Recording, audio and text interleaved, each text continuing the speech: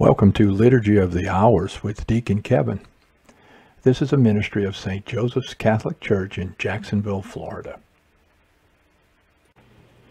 God, come to my assistance. Lord, make haste to help me. Glory to the Father, and to the Son, and to the Holy Spirit, as it was in the beginning, is now, and will be forever. Amen.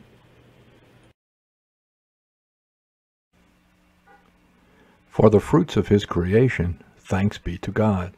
For the gifts of every nation, thanks be to God.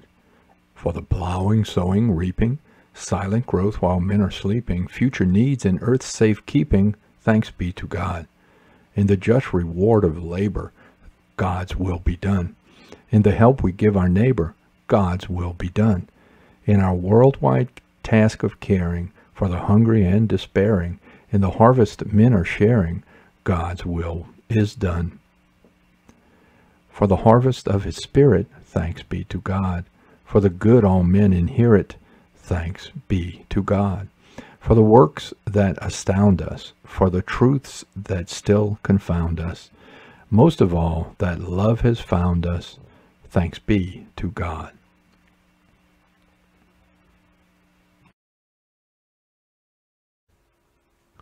Let your holy people rejoice, O Lord, as they enter your dwelling place. O Lord, remember David and all the many hardships he endured, the oath he swore to the Lord, his vow to the strong one of Jacob. I will not enter the house where I live, nor go to bed where I rest. I will give no sleep to my eyes.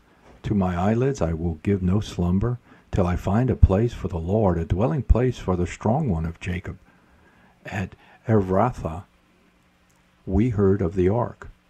We found it in the plains of Yerman. Let us go to the place of his dwelling. Let us go to kneel at his footstool. Go up, Lord, to the place of your rest, you and the ark of your strength.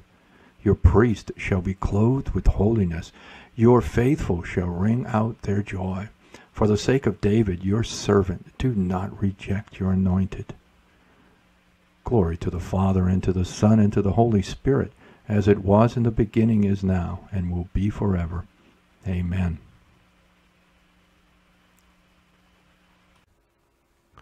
Let your holy people rejoice, O Lord, as they enter your dwelling place.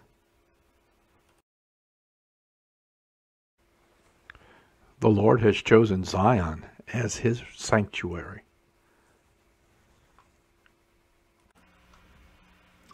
The Lord swore an oath to David. He will not go back on his word. A son, the fruit of your body, will I set upon your throne. If they keep my covenant in truth and my laws that I have taught them, their sons also shall rule on your throne from age to age. For the Lord has chosen Zion. He has desired it for his dwelling. This is my resting place forever. Here have I chosen to live. I will greatly bless her produce. I will fill her poor with bread.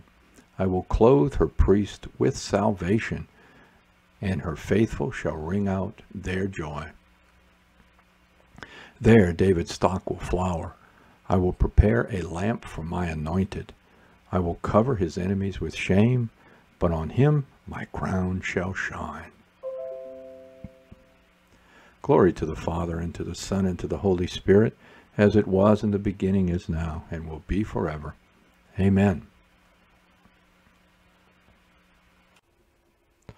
Lord Jesus Christ, you chose to suffer and be overwhelmed by death in order to open the gates of death in triumph. Stay with us to help us on our pilgrimage. Free us from all evil by the power of your resurrection. In the company of your saints and constantly remembering your love for us, may we sing of your wonders in our Father's house. The Lord has chosen Zion as his sanctuary.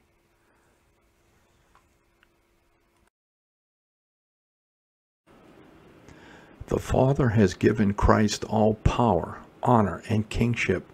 All people will obey him.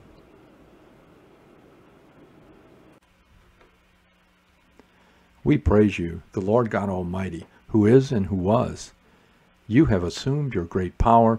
you have begun your reign.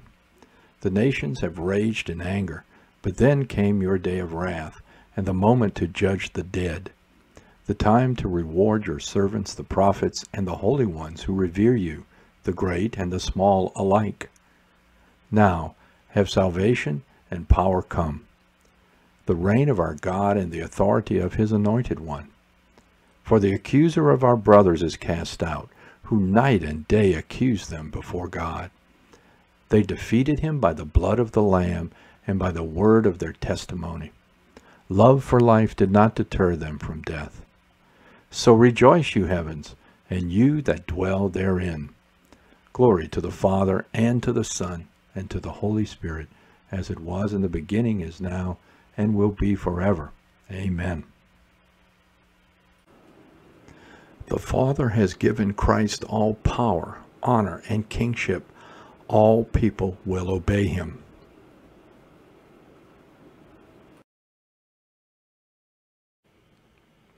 A reading from 1 Peter chapter 5. To the elders among you, I, a fellow elder, a witness of Christ's sufferings, and sharer in the glory that is to be revealed, make this appeal. God's flock is in your midst. Give it a shepherd's care. Watch over it willingly as God would have you do, not under constraint, and not for shameful profit either, but generously. Be examples to the flock, not lording it over those assigned to you, so that when the chief shepherd appears, you will win for yourselves the unfading crown of glory.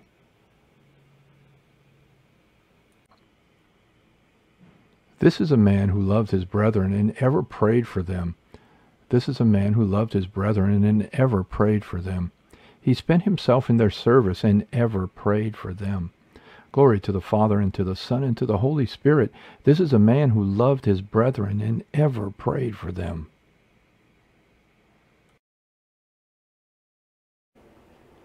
Let us live holy and upright lives, as we wait in joyful hope for the coming of our Savior Jesus Christ.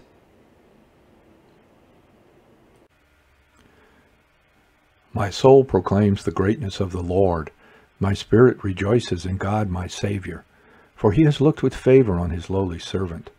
From this day all generations will call me blessed. The Almighty has done great things for me, and holy is his name. He has mercy on those who fear him in every generation. He has shown the strength of his arm, and has scattered the proud in their conceit. He has cast down the mighty from their thrones, and has lifted up the lowly. He has filled the hungry with good things, and the rich he has sent away empty. He has come to the help of his servant Israel, for he has remembered his promise of mercy, the promise he made to our fathers, to Abraham, and to his children forever. Glory to the Father, and to the Son, and to the Holy Spirit, as it was in the beginning, is now, and will be forever. Amen. Let us live holy and upright lives, as we wait in joyful hope for the coming of our Savior Jesus Christ.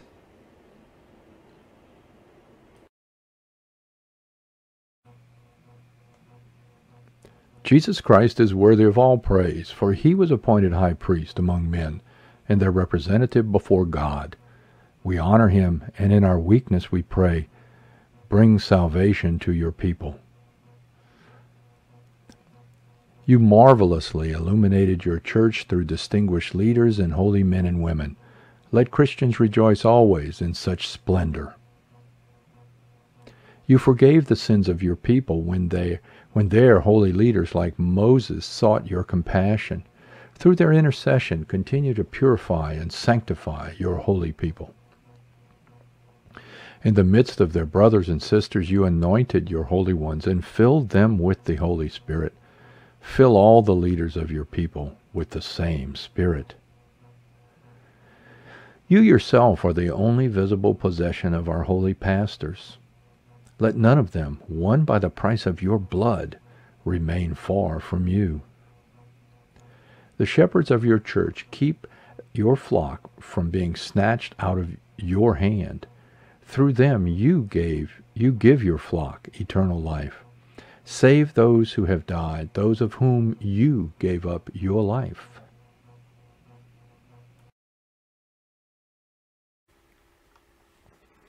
we pattern our prayer on the prayer of Christ our Lord and say, Our Father who art in heaven, hallowed be thy name. Thy kingdom come, thy will be done on earth as it is in heaven. Give us this day our daily bread, and forgive us our trespasses, as we forgive those who trespass against us. And lead us not into temptation, but deliver us from evil.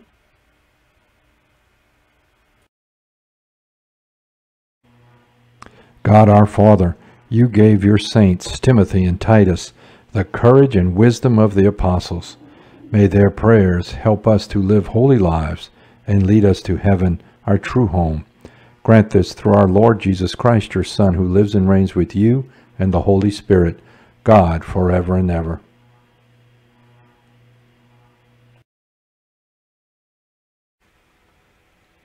The Lord be with you and with your spirit. May Almighty God bless you, the Father, the Son, and the Holy Spirit. Amen. Go in peace, glorifying the Lord by your life. Thanks be to God.